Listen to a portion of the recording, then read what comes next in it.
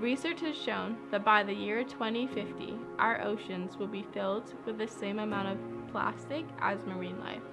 As an island girl that grew up on the beaches of the Cayman Islands, an avid snorkeler and ocean lover, this is why I chose the environment as my Beauty with a Purpose platform. Be Kind to the Environment is an initiative to help bring awareness to how we can start living a sustainable lifestyle that is not harmful to the environment. It's amazing how making simple changes to things that we do every day can have such a big impact. This includes stuff such as using reusable plastic bags and straws, or simply bringing your own cup when you go to get coffee. These are things that we don't often think about, and my goal is to get others to start thinking and acting.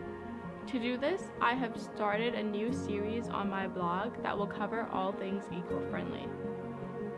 I have also began my Be Kind to the Environment school tour, where I am sharing my knowledge and inspiring the next generation to live a clean lifestyle.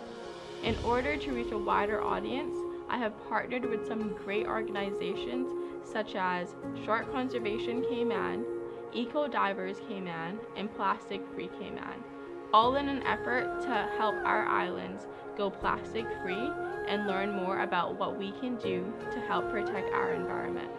So I think a lot of people do care about the environment, but they just need to learn more about what they can do to really help.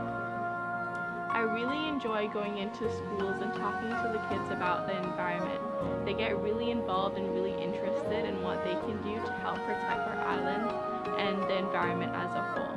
That is the next generation, and we can do as much as we can now, but they also can help and they can inform their parents as well. And then also just putting as much as I can on my blog and just keeping myself informed as much as possible so that I can share my knowledge with other people.